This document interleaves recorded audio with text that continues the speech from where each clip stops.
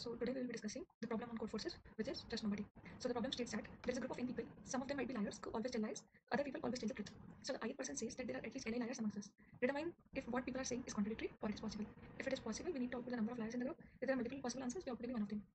So in this case, the input is the number of test cases, then an integer n, and the list of li. And here the condition is given that n does not exceed 10 to the power 4. So what we need to output is a single integer. If what people are asking is contradictory, we will simply output -1. Otherwise, we need to output number of liars in the group. So if we are having multiple answers, we can output any one of them. Let's look at one of the cases. So here we have 1 and 2 as an input. So for the 0th person, it would be at least one liar, and for first person, it would be at least two liars. Now, if there is at least one liar, the possibility can be that 2 is a liar. But if we have at least 2 liars, then both must be liar, and in that case, 2 would not be speaking truth, which means both are not liars. This creates a contradictory situation. So the first condition, which is at least one liar, is true, and hence we output 1 here. In the second case, we have 2, 2. So in both the cases, it is telling that at least 2 liars. They both are liars, and they are telling that there are at least 2 liars. So they are telling the lie. Hence, a contradictory situation arises, and the output is -1 here. In the case of 0, 0, we can simply say that there are no liars. So output would be 0 simply. In case of 1 also, we can say only one liar is there, and that liar is telling that at least one liar should be there, which also faces the contradictory situation, giving rise to 1, -1 as the output. Again, 0 would give 0 as the output. Now considering the 5, 5, 3, 5, we can see that we need at least 5 liars. If at least 5 liars are there, then all the 5 will be liars, and the one which is telling that it needs at least 5 liars would also be included, which would also raise a contradictory situation. Again, same case for this 5 and this 5.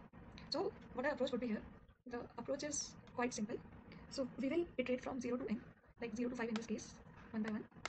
And then what we need to check is that we will first find that how many at most liars can the number can handle, and then after handling this, we would calculate if there are at most, suppose k number of liars, then the number of people who are there would be n minus k.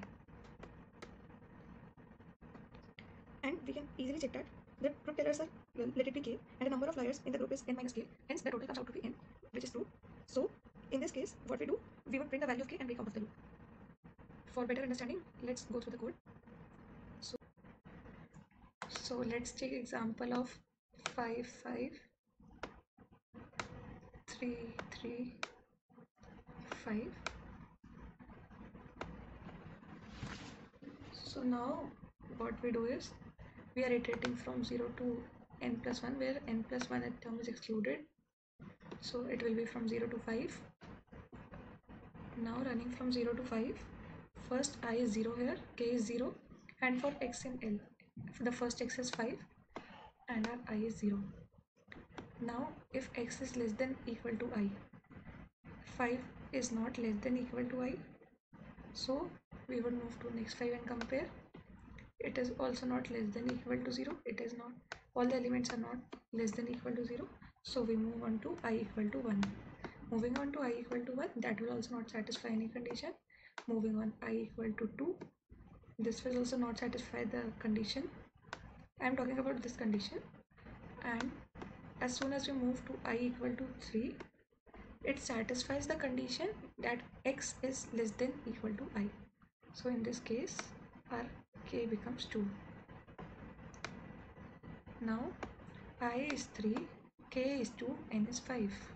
So we have I equal to n minus k, as n minus k would be 5 minus 2, which is 3. So I becomes equal to n minus k, and we would print I. So our answer would be 3 here. So now let's talk about the time complexity. As we can see, after having the loop for the test cases, which is a default loop, we are having 2 loops here. One is for I and other is for elements in the list. Hence the time complexity would be O of n square.